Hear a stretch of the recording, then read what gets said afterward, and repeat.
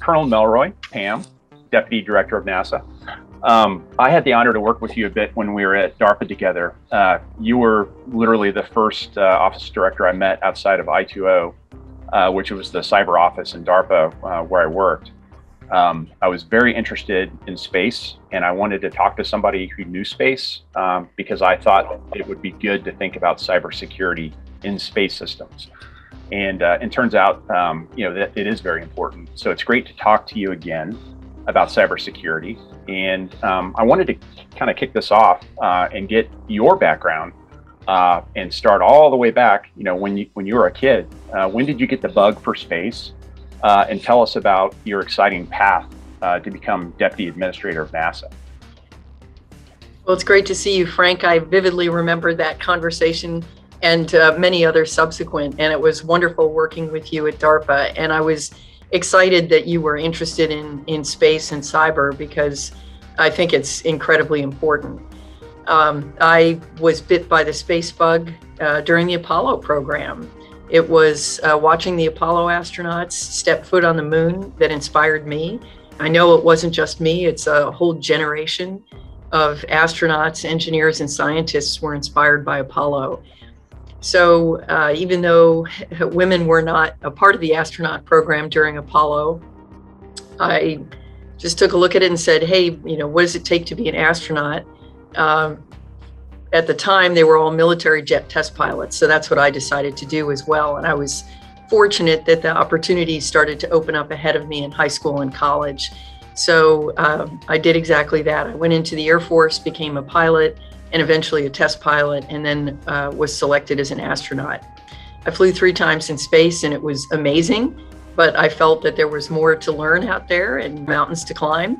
And so I had the opportunity to go out to industry for a while.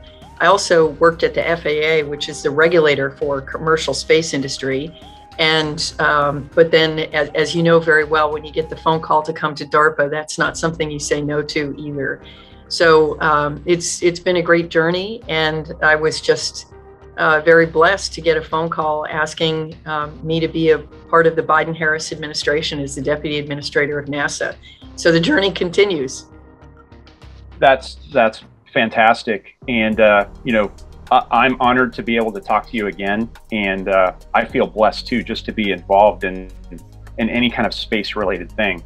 I just find it super interesting. You mentioned your work at the FAA in the commercial industry, and that sort of segues into our next topic here. So NASA is known for its leadership and investment in high-risk technology, which in many cases matures and becomes a mainstream commercial item. I always joke and tell people Tang instant breakfast drink was a food study that NASA did with, I think, John Glenn. He actually was drinking Tang on his first flight. But obviously there's more commercial items than that have been matured by NASA and other research organizations. What are some of the capabilities in the collection of technologies that NASA will rely on for the Moon and Mars missions?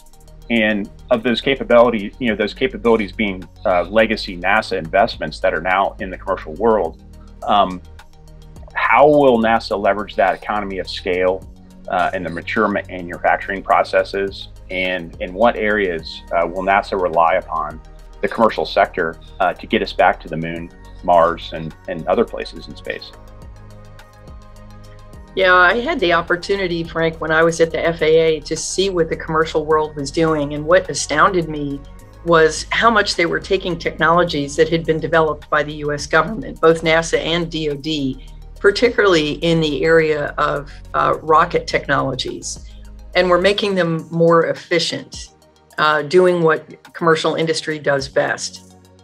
That investment, I think, in those technologies is really what spurred the commercial space industry growth here in the United States. And now it's the envy of the world. So those tech investments did in fact come around just like we all hoped and become commercial. What it means to NASA, though, is that we now have a lot more ways to accomplish our goals. So we can make a decision about putting together an architecture and ask ourselves what pieces make sense to be commercial. And of course, a great example is the Commercial Cargo and Commercial Crew Program for the International Space Station. We estimated that rather than developing our own new vehicle, it saved us billions of dollars to partner instead with industry. And now that savings can be applied to the next step. And I like to say that NASA is the engine for commercial space, but you got to feed the engine, and the fuel is that exploration, that pushing the boundaries and pushing the limits. And that's exactly what we're doing now with the Artemis program and Moon to Mars. It's so exciting to think, that we're really serious about, getting back to the moon, getting back to Mars, the activity in cislunar, and leveraging all those great commercial technologies. Again, a lot of that stuff came from NASA, came from organizations like DARPA, and we're seeing it today. And a great segue into our next topic, the new space environment. So the barrier to entry for access to space has been lowered significantly in the past decade, like you were just saying. Companies like SpaceX have helped reduce launch costs and increase the launch tempo, which shifts resources to lower costs for satellite development and other applications that go on those satellites. Last January, I think there was 143 satellites launched on the Transporter-1 mission at one time. That's crazy. So this democratization of space brings with it a fantastic future, but also makes people like me concerned about cybersecurity. So with the HAS2 program, we're trying to get ahead of those potential issues in space and cyber by bringing together the best hackers and aerospace engineers in the world to identify these pitfalls and tell us how to avoid them and how to mitigate them, how to make better products. NASA is clearly supportive and has done some interesting work to help build in security from day one. What can we learn more about what NASA is doing in the cybersecurity space, and how can we share it with the rest of the community? Yeah, that's a great question. I think a lot of our cybersecurity has been built in from the beginning, mostly not because of hackers, but the idea that you would have people on the ground who would be sending commands to spacecraft with humans on board who might actually be sleeping or doing something else. And so just the simple steps of making sure that that you're checking to make sure that the correct commands are being sent, that there's nothing being sent in error. Of course, the concerns of cyber have added a layer of security that has had to be built in, because if there was ever an intrusion, for example, of the network where mission control is located, that would be just as bad. And so we've had to build fence lines further and further out. I think, when I was at DARPA, I wanted someone to just give me a checklist that we could incorporate into design principles. We are so not there yet. I mean, it would be good if we had it, but in fact, you just have to start with that idea. And people like you and the other program managers, when we were at DARPA together, working on secure kernels, working on other approaches to cybersecurity. I mean, the great thing is transition is fast when it's such an urgent need, right? There's a huge pull for it. I think we still have a ways to go to come up with any sort of magic silver bullet to just say, yep, we're done. We designed it in and we're all good to go. I think we all need to be continually working together and evolving. But I will say that I really think that the right plan is to get to a point where you are using the speed of cyber as a defensive mechanism, because increasingly the speed of hacking is getting to the point where it's at the speed of electrons. So our defense has to keep up with it. No, that's a really good point. And you said a couple things there that really resonated with me, is that number one, you realize that we're not there yet. I've heard in other places people think we're very close. Me, I don't think we're that close. And I think it's very wise of you to realize that and say we need to still continue working hard to secure our systems. and there is no magic bullet. And so it takes a team to help secure our systems together and keep working towards that goal to have really good secure systems. So now let's kind of shift gears into something a little bit not as scary. I want to talk a little bit about education and STEM and other opportunities at universities and high schools. So clearly space is a hot topic these days. Space has energized thousands and thousands of kids with all of the great stuff that they're seeing on YouTube. A lot of space launches are now broadcast live on YouTube and other social media forums. So you can actually see satellites being deployed in space. You can see spacewalks happening in real time on the NASA channel. Just amazing. One point I wanted to talk about just real quick is I was reading about this high school in Irvine, California. And they have built 3 CubeSats that demonstrate electric propulsion systems. So we've gone from, in the 50s and 60s, from model rocketry clubs to now we have CubeSat clubs in high schools. So again, HAS2 is sort of bridging the gap between the passion for space and the passion for cybersecurity in the academic community. Do you foresee a place for NASA to promote both space and cyber at an even younger age and establish this solid foundation for cybersecurity as we nurture these young minds in space? I think there is a place for that. I am really heartened by the work that I see at the American Institute for Aeronautics and Astronautics to try to do exactly that, to bring cyber into the tent and make it a part of their communication strategy. And those professional organizations and societies have a huge influence on the students of today. I mean, they bring people together, they bring topics up in conferences, they send out mailing information. I think, this seems to be a trend. There seems to be some interest at universities in trying to converge these areas. And I think it's absolutely through challenges and communications.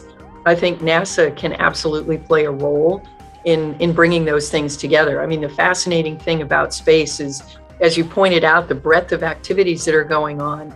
So it's not enough to say you're just interested in space anymore. It's like, well, what kind of space? What what's your discipline? It's a little bit like saying you like engineering. Well, no, you need to take the next step, and hopefully we'll get some. This next generation will bring us those cybersecurity professionals that we really need in the industry, and they'll make breakthroughs in research that will help us be safer. That's really great. So let's move on to our next topic, talking about cybersecurity risks in commercial applications. So commercial applications that NASA will rely on for the Moon and Mars missions and other space exploration activities have proven themselves for survivability in space over the past years, and they're being used today. So how is NASA helping the commercial industry apply that same rigor that went into the original design of those communications capabilities and other commercial applications, applying that same rigor to cybersecurity? Like you talked about, you have sort of this fence that keeps growing outward to make for a more robust system. Knowing that requirements alone do not make things secure. Another point that kind of goes along with that is that it's not just about malicious actors trying to break into systems. When you apply adversarial thinking to your own systems, you're actually improving the quality of software overall. And so that you minimize the number of mistakes that can happen for simple things that you thought had been solved a long time ago, like orbit calculations or timing or clocks that aren't synchronized properly. So it's not just about malicious actors. And with HAS2, we do bring that adversary into the picture to help stress test technologies from the cyber perspective. Although there's no requirement to bring friendly adversaries into the testing process at scale that we've seen. Is this something you think industry should start to implement, not only to prevent malicious hackers, but also to improve the quality of software overall? Well, it's interesting. In some ways, they already are. And I'll give you an example. it's probably easy to assume that the government is leaning forward and is, the biggest risk and the biggest threat from a cybersecurity, because people are wanting to hack us for the information that we have and the things that we do. But in fact, if you go out to, for example, the commercial telecommunications industry, they are beaming television and other capabilities around the world. And believe me, they are huge targets. And they have managed to figure out how to defend and beat off thousands of cyber attacks a day, not just from people who are trying to, say, hack in and get a free channel, but in some cases, actually saying, well, I don't like the content that you're beaming into my country, therefore I'm going to try to prevent you from downlinking anything. So I think they're, just the same way we realize that major providers, both of internet and also just sort of leading edge software companies like Microsoft and Google are also, they're commercial, but they are absolutely right out there at the bleeding edge as well. I think the harder is a more traditional industry, or perhaps some of the companies that, you've mentioned high school CubeSat clubs, right? But, you can just see a bright-eyed entrepreneur who's excited about space, not even thinking twice about cyber, right? So that's where we really have to worry about it. We've got to do better about defining, cyber hygiene practices. But I think the interesting thing is that this is going to become an issue for those companies. And I'll give you one example: denial of service. So SpaceX is putting out internet capability around the world through their Starlink mega constellation. Boy, if they're not thinking about denial of service as an internet provider, they're going to have to do that pretty fast. They're going to have to figure that out. You're right that you can't make requirements, but the truth is it is on the government when we're procuring services to be smart in our own right and make sure that we're putting the requirements in for the companies to at least think about it up front, and then checking and using all the tools at our disposal to try to help them figure out how to be safe going forward. What I think is going to be interesting is if they haven't woken up to it yet, they're going to have to wake up pretty fast. No, you're so very right. And I think in the Starlink case, I think it's actually an incentive, like a very strong incentive, to make sure that those new modern communication systems for proliferated low Earth orbit constellations, those are going to be providing a money-making service, right? And so they're definitely going to want to put that at the very top of their list to make sure those systems are up and robust. Okay, so last topic. This is kind of an edgy one: autonomy and artificial intelligence. So having spent time at DARPA, you're definitely familiar with the Grand Challenge and investments in autonomous self-driving cars. We also had the Cyber Grand Challenge too, which was an autonomous cyber system. So that was the original Grand Challenge was about 15 years ago. And we're seeing amazing commercial implementations of that on our roads today. In fact, I think some cars are capable of complete autonomy, but just through a software switch, they don't allow it quite yet because it's not cleared the sort of legal frameworks. So years and years and years ago, NASA was literally a pioneer in autonomous vehicles, starting back with the early space probes like Pioneer, which is probably more of an expert system than fully autonomous, but still, it's out there still, I think, in Voyager 2.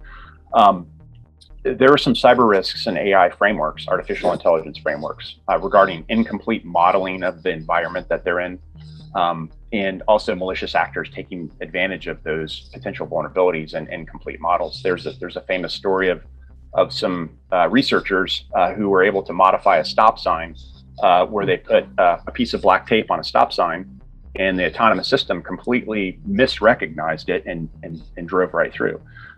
So this seems like it's another area where industry can really help by sharing their experiences from terrestrial autonomy and security for application in space systems in partnership with industry. What is NASA looking at to ensure fault-tolerant autonomy for future missions involving really cool things like in-orbit refueling, space junk recovery, autonomous Moon Mars outposts, asteroid mining, all those different types of really cool applications where we can't put humans, in that situation, but we would want, autonomous vehicles to be able to do that. Oh, I think NASA has been a leader in this area. I mean, if you stop and think about the rovers, that's autonomous driving. I mean, the path is set the night before or the day before, but then it's all executed autonomously. So I think we've learned a lot from our rovers on Mars about path planning, sort of at the cutting edge of machine vision for navigation purposes and things like that. It is interesting. I mean, my framework around autonomy says that space is actually the easiest environment for autonomy because you don't have any curbs, roads you have to follow, right? So it's actually a very simple environment. And then the next most complex would be air, and you still have to worry about takeoff and landing. And then, maritime, two-dimensional problem, or maybe a three-dimensional problem for underwater vehicles. But ground is actually the hardest. I mean, it really is. Self-driving cars, it is the hardest problem in autonomy because of the complexity of the environment and the rules around that. So as long as you're following Kepler's rules in space, you're going to stay on the road and you won't hit the curb, right? Because that's just the physics of it. But, it is incredibly important for things that we haven't really thought about. And I think it's actually, all the things that we do, especially in deep space, do require high levels of autonomy.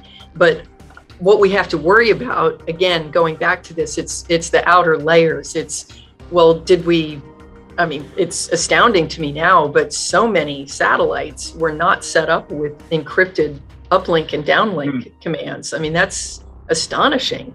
So those are the basics that we need to be looking at. I think now ground stations in general seem to me to be one of the highest risks going forward. It is true we're going to have some challenges on the moon. We do need a much higher level of autonomy. I've visualized things like rover assistants to our astronauts, both on the moon and in the future on Mars, who are the ones who are going out and finding the really interesting science, or maybe even fetching, samples back from the most interesting places, so that the crew can do that higher order thinking on multiple strands that's so hard for machine learning right now. You can optimize around a single question, but only a human can optimize around 10 questions at once. And so I think that to me, the future of challenges in space is around human-machine teaming, that trust, and so forth. And so I think we have a pretty good handle on full autonomy. It's this partial, and I think actually the self-driving car world is finding that out too. That is probably some of the coolest, most exciting stream of thoughts that I've heard in a while about the human-machine partnership on Mars that you were just talking about. Super interesting. In fact, I just watched The Martian the other day with my kids, and so I'm all fired up again about that sort of thing. The other thing I wanted to mention this too is I talked about Pioneer just for a second there, and Voyager. So Voyager, I think, is still operational. It's past the heliosphere. I don't know if that has dawned on a lot of people what that means. But I wanted to ask you real quick, tell us about the significance of that for that spacecraft to be so far out in deep space. Well, being outside the heliosphere means essentially that you are outside the area of influence from the sun. So you're far enough away that, essentially it's a highly diffuse vacuum. You're not being affected by things like solar winds or by gravity and from the sun. And that's so fascinating. I mean, boy, talk about deep space. I think we can barely even fathom it. The exciting thing is that Voyager is still taking data and sending signals back. And actually, one of my favorite places at the Jet Propulsion Laboratory is an artistic rendition of what's happening real time with communications coming in from the Deep Space Network. So it's, you know, a series of pipes that have lights that are correlated to the number of bits that are coming from the spacecraft. And so, you know, you'll see something like Perseverance rover, and it's this blaze of light going up and down, and then it'll say Voyager is speaking, and there will be tiny little tiny pulses, because, you know, of course that's a really old system, and the capability is extremely low. It's in bits per second, as I understand it, but it's priceless data, right? It's out from beyond anywhere that we've ever been, and I think still has the potential to tell us about the formation of the universe by telling us what's in between those huge gaps between stars. But I just love it when I see those little lights lighting up, telling us that we're talking an incalculably far distance, talking to Voyager, and it's speaking back with little tiny bits, but it's still priceless information. Yeah, I just had to ask you for your thoughts on that, because I too am just, you know, floored every time I think about the distances there. Okay, so we're gonna close it up here. So what's next for NASA in space? So as we close, I think everyone is very interested to know what is at the top of the list in terms of priorities involving Moon, Mars. The James Webb is about to launch. I'm very excited to see what that provides us in terms of research. Other planetary missions and interstellar missions, potentially, since we've got Voyager so far out there. So how can people learn more, and what can they do to get into space, into a space profession, knowing that there's all sorts of different domains now in space, and become part of this amazing culture to help drive us forward? Yeah, NASA is an amazing place, and I can't even begin to describe the breadth of activities that we do. I find that the intersections are the ones that really excite me, the places where there are seams. And an example of that is the seam between science and engineering, the engineering that's required to build something like the James Webb Telescope or the Perseverance rover, and the science that drives it. How do you know what the most important and exciting science that you're trying to achieve is? The seam between air and space is hypersonics, right? That's an area that's really fascinating to me. We are doing so much, but of course, a lot of the inspiration comes from deep space exploration, not just our scientific exploration, but our human exploration. And of course, we do the scientific exploration to tell us where the most exciting places in the future to send humans. An example of that is the Perseverance rover is at the Jezero crater on Mars, which was took a long time to figure out, but a lot of people believe it is the most likely place for life to have existed on Mars in the past. We know there was water on Mars, we know it was flowing, and those are the places that we're interested in. And so we need that robotic exploration. We're going to take some samples at the Jezero crater, bring it back in the early 30s, and that is absolutely going to guide what we do in the future. And hopefully in about 20 years, we'll be ready to send humans. But we have to practice first. It's a pretty complicated undertaking. We need a blueprint for how we're going to do science with humans on other planets. And that means, of course, the technologies to keep humans alive and transport them to and from. But we also need to really think about what is the paradigm for doing science on the surface of another planet. For Apollo, we had sort of a long stick with a scooper on the bottom of it and a bag. And the astronauts scooped rocks up. They were trained to look for the interesting ones, absolutely, put it in the bag and bring it home. Well, maybe we won't be doing that. Maybe we'll be using human machine teaming, like I talked about earlier. Maybe we'll be using virtual reality from really high resolution, high definition imagery of other planets and in deep space. And I think we need to we have a lot of work to do to figure that out. And to me, that's what's exciting. And that's what I'm focused on right now is actually building out that architecture and that plan to get from the moon to Mars and continue our exploration of the solar system further, both robotically and human. Pam, it's been a complete honor to be able to talk to you again as Deputy Director of NASA, where you sit today. And I've enjoyed kind of keeping track of where you've gone. And it's going to be great, I think, for everybody to hear your thoughts that we just spoke about all these different topics. And we hope to see you again. And if we do HACCASAT 3, which I'm sure we're going to do, and keep in touch. Thank you very much.